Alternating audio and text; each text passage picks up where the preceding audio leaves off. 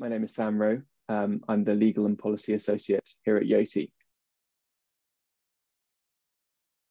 Firstly, Yoti's core business principles.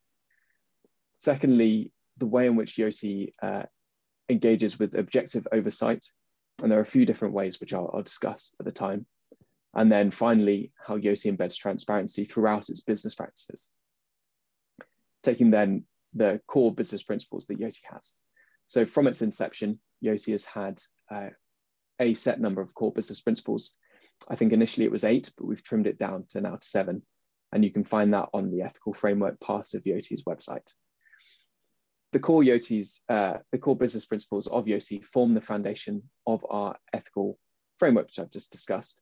And they allow us to essentially create an ethical steer or a yardstick by which we can ensure that whatever we're doing always will adhere to these 7 high-level principles.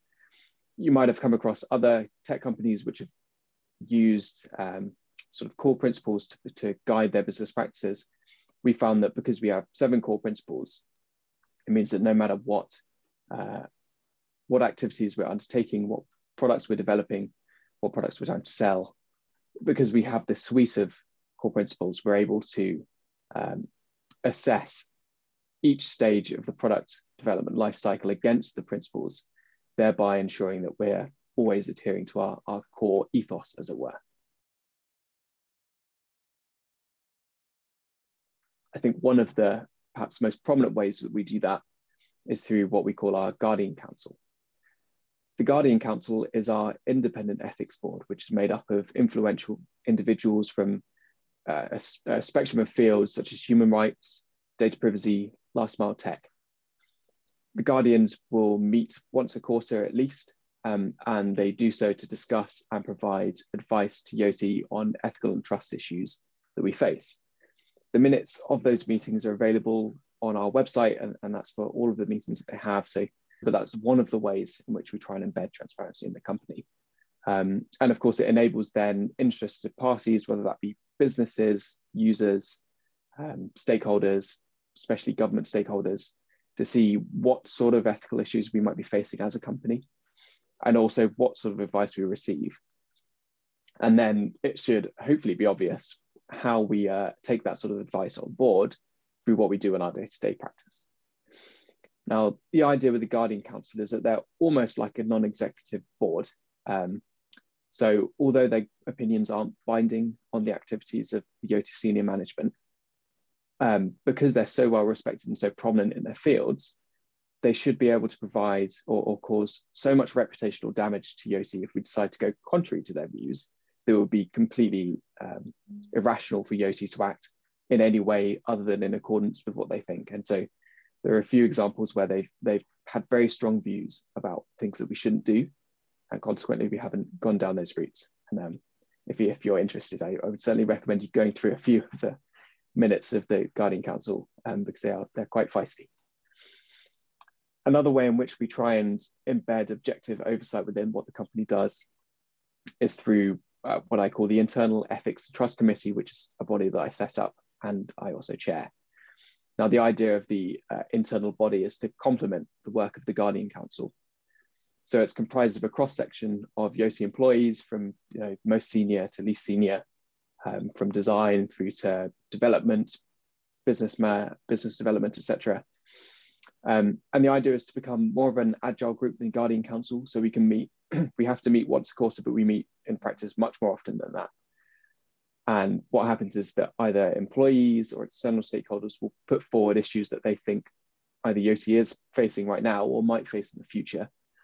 And then we have a sort of set process by which we discuss those issues. And then we come to a conclusion. That conclusion is fed through to the relevant design teams or development teams, senior management, etc. And it's a way of holding the company accountable for our own decisions from an internal process. Now, alongside having these sort of fairly formal boards, we have more of an ad hoc approach through the use of things like roundtables and opening ourselves up to external critique.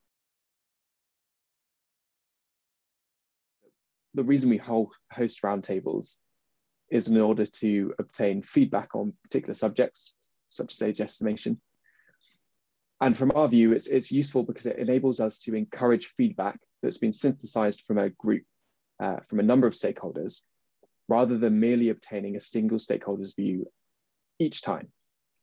We think that's beneficial because it can lead us to obtain more comprehensive feedback than we might get from, let's say, engaging with one government body or one regulator, and then one civil liberties group, and then one relevant stakeholder from the business development side, because each of those bodies will have an area of interest, which they'll be happy to feed back to us, but they might not always have considered the issue from the perspective of another relevant stakeholder.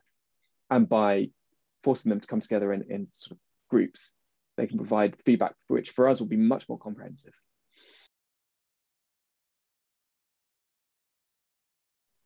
Now, in addition to these sort of roundtables that we hold, we also undergo numerous external reviews, which will be held in a formal matter. So that'll be either because we're wanting to obtain certification in some form, or because we think that there might be an area which is contentious enough that we want to have clearly external and objective a review of our own process. We think that, you know, being able to mark our own homework is one thing, but it isn't necessarily very good when you're trying to inspire trust from those who are external to the company.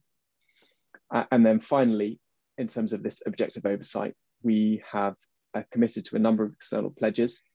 We use the likes of Responsible 100's frameworks and also other external pledges in order to complement our own internal business principles, in order to provide, again, another objective yardstick that we can use when we're evaluating whether what we're doing adheres to our company's ethos, and also when those who are trying to hold us to account, so that they have additional yardsticks to hold us to account too.